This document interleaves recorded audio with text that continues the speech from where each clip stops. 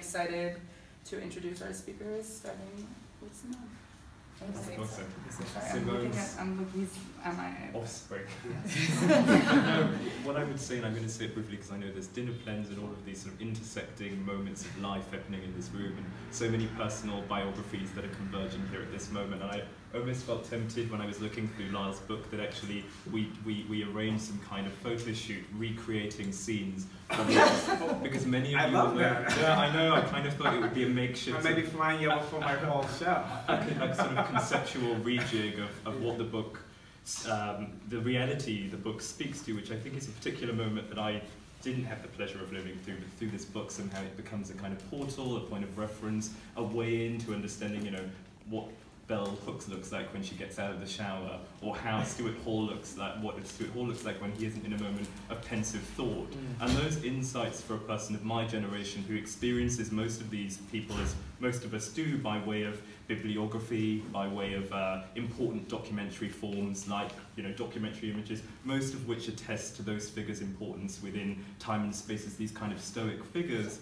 to see them in moments of vulnerability where they're kind of stripped of all of that prestige and absolutely, essentially human on every level, and that we're not ultimately canonizing them, I think is a kind of very rare thing to find in any photographic practice. And I think there are obviously figures in the book we could all talk about at length, but I guess what I just wanted to sort of impress on Lyle is the importance for, I guess, an emerging generation of photographers, that me being, I guess, the offspring of a curator like Simon. I say that because I guess I'm of a generation of curators who are indebted to people like Okwin Ways or Thelma Golden, Simon and Jamie, who sort of paved the way, and many, many others with regards to critical practices around African-American art, or generally people of colour, those who are unrepresented and marginalised, particularly in the cultural moment of the 90s. And what I would say is it's interesting that it opens with this kind of allusion to the idea of a chorus, because when I set about organising a show at the Jude Pont, which was my task for last year, is to organise an exhibition programme around 4 distinct practices, we called our symposium a chorus, and through that symposium we invited various speakers, not only to kind of evoke the really important work that people like Christina Sharp have done of late, but people also like Fred Moden, and we're obviously so indebted to those figures. But I think with that said, I was sort of thinking about one of the essays in which there are these parallels being drawn between Lyle as a sort of figure in the canon of documentary practice, people like Walker Evans and Eugene Etche, who's been very central in my foundation of photography as the kind of, let's say, godfather of a specific form of kind of documentary realism.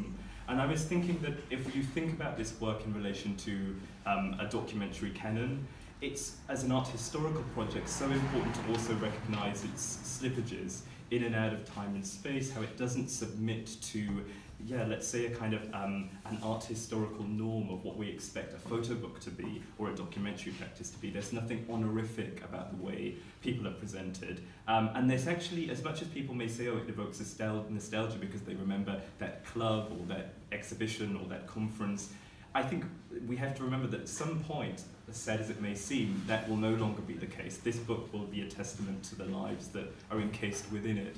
And I think it's somehow important that we just think about the importance of, for Lyle with his generosity, and I mean, Lyle and I met in the context of a conference celebrating Mirage, which was an exhibition that took place in the late 80s, early 90s, and the next day we went for a walk around London to the National Gallery. We went to the 20th, we met at the 20th anniversary. 20th anniversary, so later. And I was there in '98, but then we met in 2000, exactly.